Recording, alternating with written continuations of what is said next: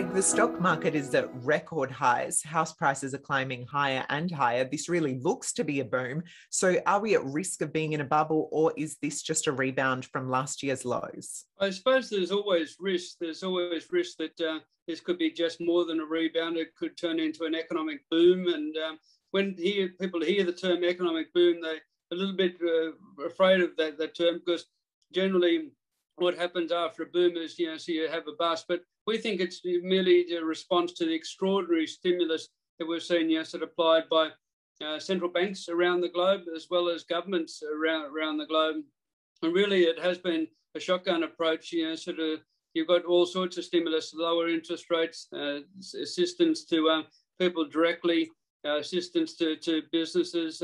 So we see this as more a rebound rather than anything else. But there's always the risk of policy mistakes. And that's why we've got to always be alert in these sorts of situations. Certainly, if we think about the last economic boom that we had in Australia, you'd have to go back to 1988. And that was really after the October 87 share market crash. So a very significant crash in terms of the share market. And at that time, there was concerns that the Australian economy, as well as the global economy, could go under because of the very significant crash that we saw on the share market. But what happened was a significant amount of stimulus was applied by central banks and governments, and lo and behold, the share market didn't crash at all. So it continued to fall, and the economy didn't crash. What we had is actually a boom happening in terms of home prices, if what we saw is extraordinary, a period of time of conspicuous consumption, as well. So that really drove up inflation, drove up economic growth, and then we did have the situation where central banks had to come down harder on the economy and constrain the growth of the economy, and we did have that recession of the 90-91 recession. So stranger things have happened, in terms of economics over time. So we can't rule out a boom bust situation, but we believe it's more likely the fact of an economic rebound from the lows.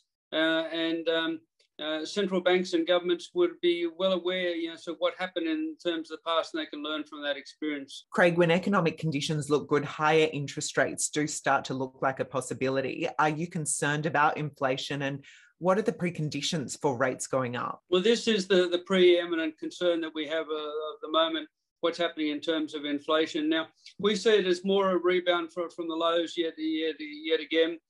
We see it more a consequence of what's happening in terms of COVID, where it's restricting people to go out there and manufacture, work in their workplaces. And we're seeing the extraordinary rise in things like auto prices, used car prices, new car prices, because of the inability of the supply to be able to meet demand, particularly problems in terms of computer chips. And we see also the significant rise in price in terms of domestic holiday accommodation. That's because people can't travel overseas. But as the economy starts to open up, I think so what we're going to see is supply rising to meet that higher demand, and it won't be the same sort of concern.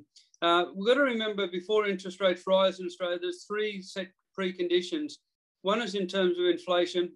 The Reserve Bank wants to see inflation sustainably between 2 and 3%. Inflation's at the moment at 1.1%, so it's well below where the Reserve Bank wants it. The second thing is in terms of wages. The Reserve Bank would like to see 3% growth in wages. It's sitting at 1.5% at the moment, so still a long time off in terms of wages to get up to that goal. And the other thing is in terms of the unemployment rate. The current unemployment rate is at 5.5%, where the government, as well as the Reserve Bank, would like to see unemployment. They would like to see that down to as low as 4%. So there are the three preconditions before interest rates rise. And that's why a lot of the commentators say, look, interest rates increases are a long way off. But those are the three things that we need to watch very, very carefully. We start to see those coming realised, and we know that we're drawing closer to a higher interest rate. So when the interest rates will start to rise, it will cause some volatility in terms of the share market.